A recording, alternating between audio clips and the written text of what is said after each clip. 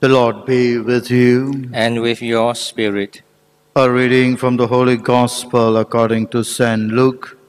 Glory to you, O Lord.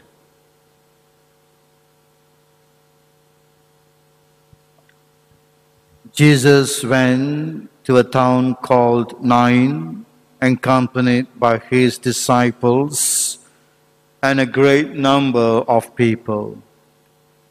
When he was near the gate of the town, it happened that a dead man was being carried out for burial, the only son of his mother, and she was a widow.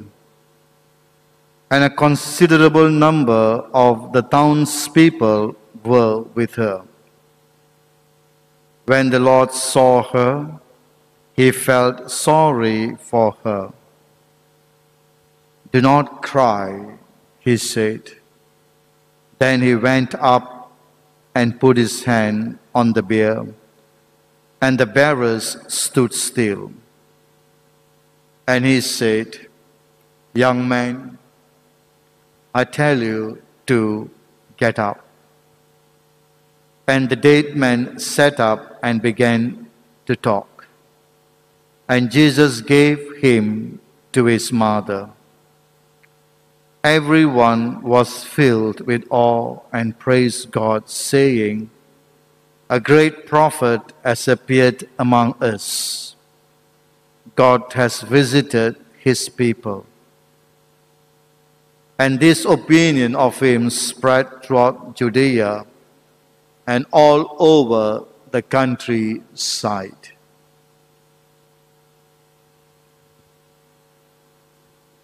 The Gospel of the Lord. Praise to you, Lord Jesus Christ. Already suffers what he fears. I'm sure, my dear brothers and sisters, what the proverb said is exactly true in our lives. There is a kind of virus that takes place in our lives, not just the coronavirus, but there's a virus called fear. I'm sure we all are succumbed to it. And especially even when we experience death in our family life. And that is why today's Holy Mass is a Mass for the dead. That we are praying for the dead. As what has been said in the book of Maccabees that was proclaimed to you. We are praying for the dead. We are helping them. We are assisting them. Because they themselves cannot pray anymore. We need to help them, to assist them, so that they may reach to the place that God has destined for them. So it is good, my dear sisters and brothers, that as Catholics, that we should never forget to pray for the dead, to offer Mass for the dead, to pray the Rosary for the dead, so that we will help them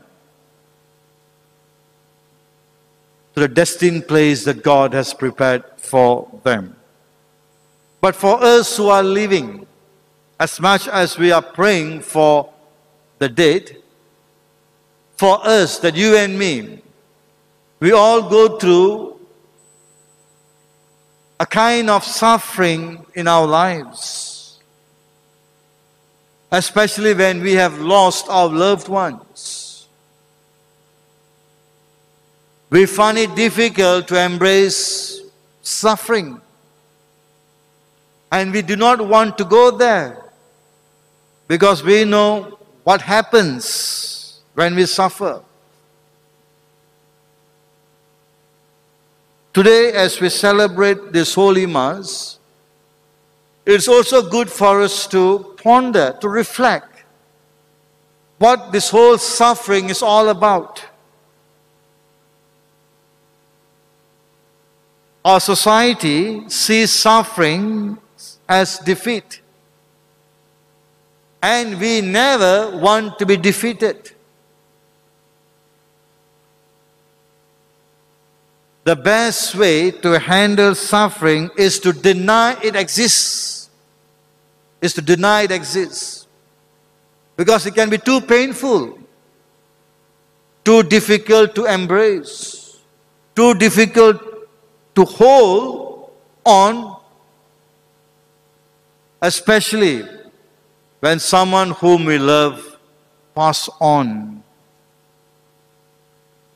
There are some people who see suffering as the way that God punishes us. That was a kind of an earlier concept that was driven into our minds. But that is not true. We know it is not true. That God does not punish us because we have done something bad. God admonishes us, yes. God purifies us, yes. But God does not punish anyone. Jesus, who is the Messiah, come down from heaven, teaches us something vastly different. Have you ever heard of a change agent? Change agent. A change agent is a person from inside or outside an organization who helps an organization or part of an organization to transform how it operates. Jesus was the greatest change agent that ever existed. And he tells us that suffering is a tool of transformation. When we suffer, we learn about ourselves and the new insights on the world. These insightful truths can lead us into new vistas of work and life. My dear friends, we know that suffering was the change agent that led to our redemption through the death of Jesus. The Romans and the Jewish establishment saw the cross as the greatest of all defeats. But Jesus knew that it was the road to victory. The actions of Jesus and his acceptance of the cross generate a new meaning to suffering. It means that now suffering is a way of cleansing and renewal. In past days and in the view of the world, suffering can have no benefit. You know, sometimes when you have a casual conversation with your friend or with someone whom you know, in that conversation, you may talk about suffering. And you may hear someone saying to you that suffering has no benefit.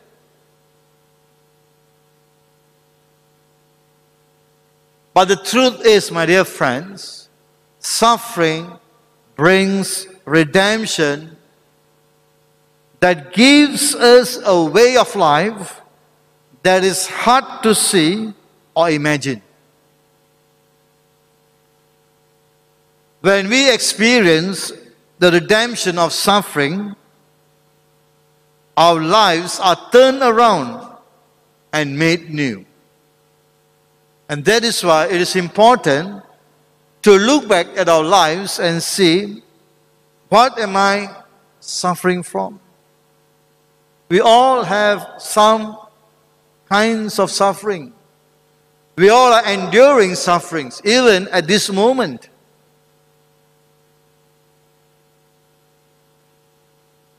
But let us face the reality that suffering is a part of life. That suffering in the Christian context brings redemption. And this is what we need to see, a new way of seeing, a new way of experiencing. I'm sure the gospel text that we have this morning, the widow, she thought that the death of a son is the end of everything. She is already a widow, and now she loses her only son. And who were accompanying her? Not her immediate family members. You don't hear that. The one who accompanied her were the townspeople, the disciples, a great number of people journeying towards the burial ground. She was all alone. And yet it was the people and the disciples who came to be with her in a time of suffering.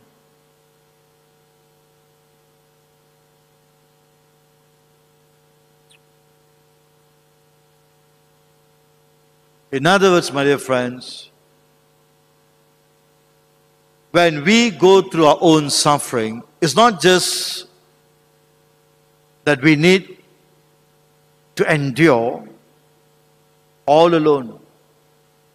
You may never know that your neighbor next door also going through the same suffering. The context can be different.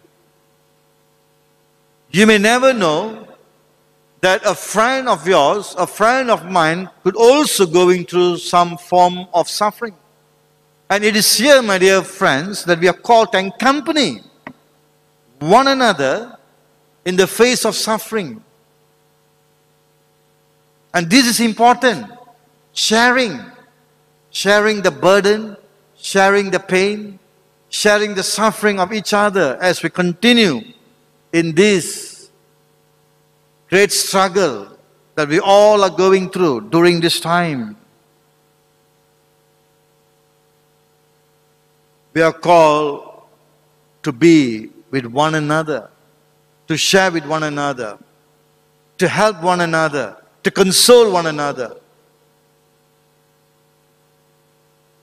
C.S. Lewis, in his book called A Grief Observed, put it this way: we were promised sufferings.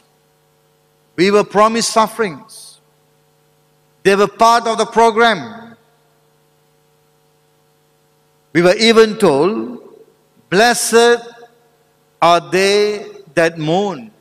Remember the Beatitudes? Blessed are they that mourn. And we have to accept it. It's part of the program of our life. C.S. Lewis said, we must accept it. Yes, my dear friends, these sufferings can be used to drag us down, or to bring us to a new path that leads to a higher plane. It's up to us to decide how we handle suffering, because that is the way we redeem ourselves in this life. In the Sanskrit, in the Sanskrit, it is written, you will never have sufferings all the time, neither you will have joy all the time. It's a mixture of both.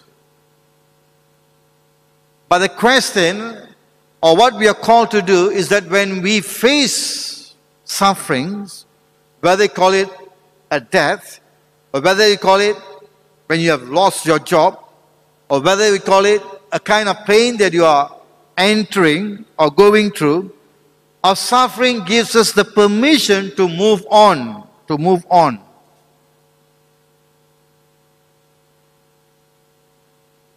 We go through emotions that changes and allow us to forge a new and necessary path. In suffering, we are searching. As we suffer, we are drawn inward and cleanse ourselves of the things that weigh us down. The book of Proverbs tells us, iron sharpens iron. So a man sharpens his friend's countenance. The book of Proverbs says that iron sharpens iron, so a man sharpens his friend's countenance. Suffering is the iron that sharpens us for our journey. The pilgrimage of suffering is the journey to the next level. As we go to that level, we receive the ability to move on to the things that God has for us. The saddest thing in life is to be frozen in time. Frozen in time. One who has the inability to use the ups and downs of life as the pathway to the future can really be miserable. Yes. If you're going to keep on looking at suffering and unable to move forward, to move the path that God is showing you, is going to make your life miserable. And that is why we need to find meaning in our sufferings. My hope for you, my dear friends, is that you understand and acknowledge the inevitability of suffering as part of your journey. This acknowledgement will help you to cope and grow in your valley times of life. In your valley times of life. Yes, my dear friends, like what happened to the widow of Nain, that when Jesus touched the bier or the coffin, when Jesus saw the widow, he felt sorry for her, and he told her, do not grieve, do not cry. And then he touches upon the coffin or the bier, and then he immediately tells the man who was in the coffin, young man, I tell you to get up. I tell you to get up. A very important words that you and I need to ponder this morning. We need to get up and not just wallowing up in our own pain, in our own suffering. As though that suffering has really dragged us down, that we have lost meaning in life, that we do not want to engage in life anymore because of suffering, or because someone whom I love has gone. Today, whatever pain, whatever suffering, whatever that we all are going through during this time of pandemic, we need to hear what Jesus told to the man who was inside the coffin, and he said, "Young man, I tell you to get up. I tell you to get up. Get up from your pain. Get up from your suffering. Get up. Move forward."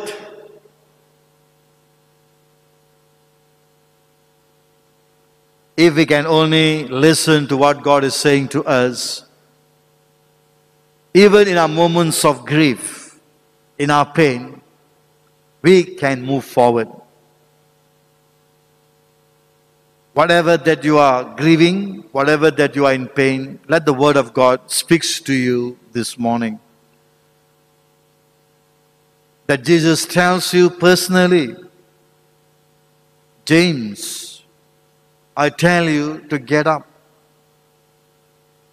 Adeline, I tell you to get up. Christine, I tell you to get up. Chris, I tell you to get up. William, I tell you to get up.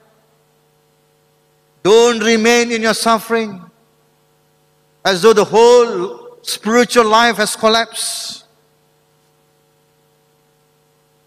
And getting up means that you are moving forward. So let us get up in the face of death, in the face of suffering, in the face of pain, in the face of meaninglessness, hopelessness. Let us get up. Whatever the situation that we may be in, let us pray and let us ask God to give us the grace and the strength that we all need during this time of pandemic. So let us pray in this Holy Mass, especially as we pray for all our deceased family members whom we have offered this morning. We pray that they may rest in peace. We pray that they will glorify God on the throne of heaven. That we also pray for ourselves, the living, that we will to have the strength and the courage to move on in our spiritual journey. So let us pray for this.